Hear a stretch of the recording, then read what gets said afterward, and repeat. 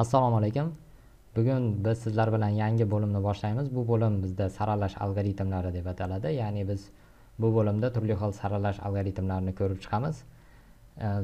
Umuman algoritmlarga, ma'lum bir algoritmlarga o'tishdan oldin biz bu bo'lim haqida biroz tushunchaga ega bo'lib olishimiz kerak.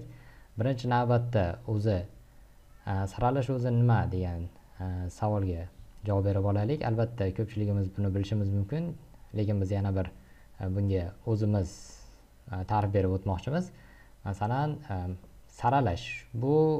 saralash deganda bu ma'lum bir ma'lumotlar tuzilmasidagi, masalan, arraydagi tartibsiz ma'lumotlarni ularning qandaydir xususiyatiga ko'ra tartiblab chiqishga aytiladi.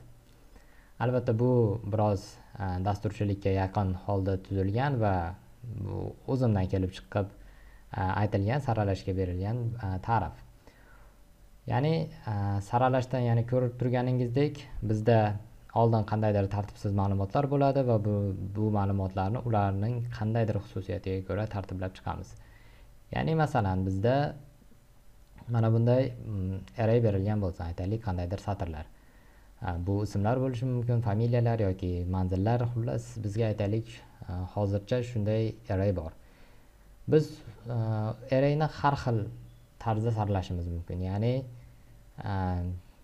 birinchi saralash bu alifbo tartibida saralash, ya'ni yoki tabiiy saralash ham deb ham ataladi satrlar uchun. Ya'ni bunda ko'rib turganingizdek ABB satr ABC satrdan oldin kelyapti yoki oddiy A satr AA satrdan oldin kelyapti. Bu aynan alifbo tartibi bo'yicha saralash. Keyingi holatda bo'lsa, bu aynan satrning alifbo tartibida emas, satr uzunligi bo'yicha saralash. Aytaylik, bizga biror bir vaziyat bo'lib qoldi, biz satrlarni uzunliklari bo'yicha saralashimiz kerak. Bu ham bir saralash. Yoki shunchaki sonlarni o'sish tartibida, kamayish tartibida saralash, yoki yana aytaylik ishxonadagi ishchilar ma'lumotlarini, ularning ismlari yoki yashash joylari, ularning ish haqlari bo'yicha saralash. Saralashning turlari umuman hayotda uchraydigan saralash, bu umuman sanab menimcha tugatish juda ham qiyin. Albatta, saralash nima uchun kerak? Birinchi navbatda saralangan ma'lumotlar bilan ishlash bu qulay. Umuman oddiy odam uchun ham, kompyuter uchun ham tartibsiz yotgan ma'lumotlardan ko'ra qandaydir tartibda, qandaydir bir saralangan holda turgan ma'lumotlardan bilan ishlash, ya'ni undan biror bir ma'lumotni topish yoki qandaydir ma'lumotlarni ajratib olish, xuddi shunga o'xshash qandaydir uning ustida amallar bajarish, bu osonroq jarayon kechadi va bunda ishimiz ancha tez bitadi.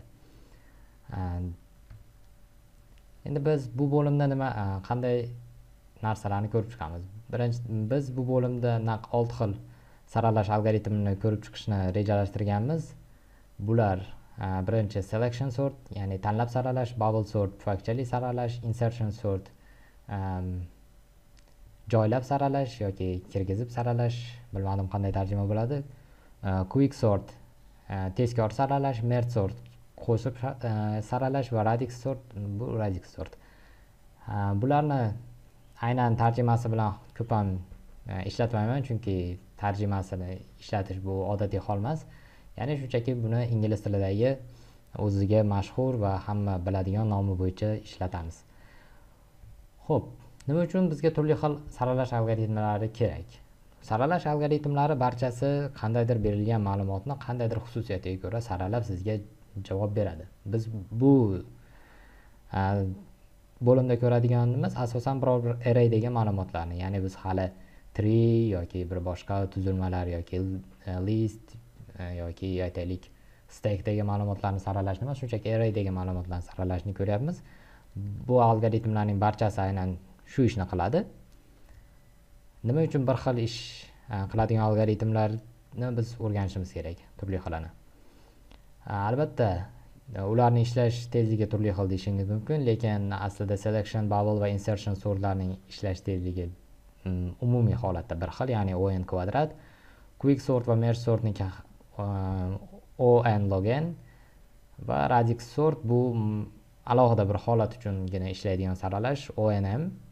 ishlash tezligi, bu haqida keyinroq gaplashamiz. Demak, boshidagi 3 ta saralash va keyingi 2 ta saralashning bir-biri bilan ishlash vaqtlari bir xil. Xo'p, ishlash vaqtlari, ishlash vazifasi bir xil bo'lgan saralash algoritmlari nima uchun kerak? Birinchi sabab, saralash algoritmlari umuman algoritmlar turli vaziyatlarda turlicha ishlashi mumkin. Aynan saralashga kelganda bu narsa yaqqol ko'rinadi.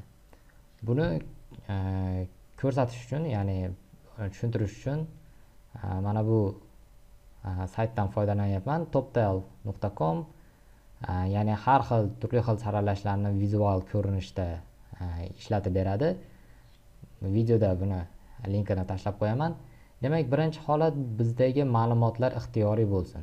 Ya'ni ixtiyoriy turdagi ma'lumotlarni turli xil insertion, selection, bubble, bizdagi merge, quick sort va quick three xuddi shunday saralash orqali biz bir paytda ishlatib ko'rib, ularni qanday ishlashini bir-biri bilan solishtirishimiz mumkin. Hozir men shu randomni bosgan paytim shu qator yurishni boshlaydi va qaysi bir saralash tezroq ishlashini o'zingiz e'tibor berib tursangiz ko'rishingiz mumkin.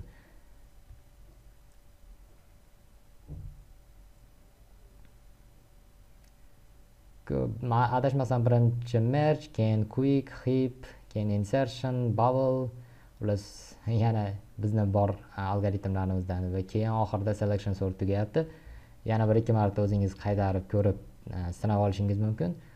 Bu random holatda shunday. Ya'ni yana bir marta yuritib ko'radigan bo'lsak, e'tibor bersangiz, mana merge ga e'tibor berib turing. Merge tugadi, quick tugadi va insertion keyin va bubble, selection. Bu ma'lumotlar ixtiyoriy bo'lgan holatda. Endi ma'lumotlar deyarli saralangan holatda qanday bo'ladi? E'tibor bersangiz, insertion sort merge sortdan ko'ra ancha tez tugadi. Yana bir marta yurgizib ko'rishingiz mumkin. Albatta, selection sort hali ham ishlayapti. Mana. Hali merge sort, mana ko'rib turganingizdek, shu kichik ma'lumotlarda ham insertion sort deyarli 2 barobar o'zini ishini merge sortga qaraganda, hattoki o'sha n log n ishlovchi merge sortga qaraganda ham n kvadrat ishlaydigan algoritm o'z ishini tezroq tugatyapti. Bu aynan deyarli saralangan ma'lumotlar uchun ishlovchi holat. Ya'ni siz aytaylik, siz biror bir tizim ishlab chiqyapsiz va undagi ma'lumotlar aynan deyarli saralangan holatda bo'lishini bilsangiz, siz u quick sort yoki merge sortdan foydalanganingizdan ko'ra insertion sortdan foydalanganingiz va buni siz bilishingiz muhim hisoblanadi. Va yana bir holat, aynan aytaylik, ma'lumotlaringiz ko'pi bir-biriga o'xshash bo'lsin. Siz bu holatda quick sortni qay darajada ishlashiga e'tibor bering, boshqa algoritmlarga qaraganda. Merge sort ishini tugatib bo'ldi, insertion sort tugatib bo'ldi, mana quick sort o'zingiz ko'ryapsiz qanaqa sekin ishlayapti. Ya'ni agar sizdagi ma'lumotlar ko'pi bir xil bo'ladigan bo'lsa, quick sort algoritmi bu samarasiz algoritmga aylanib qoladi, n log n bo'lishidan qat'iy nazar. Shuning uchun aynan quick 3 algoritmi ishlab chiqilgan. Ya'ni bu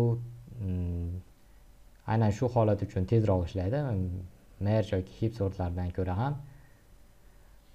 Shuning uchun bu narsa birinchi sabab edi, nima uchun turli xil saralash algoritmlari bor va ular haqida bilishimiz kerakligi.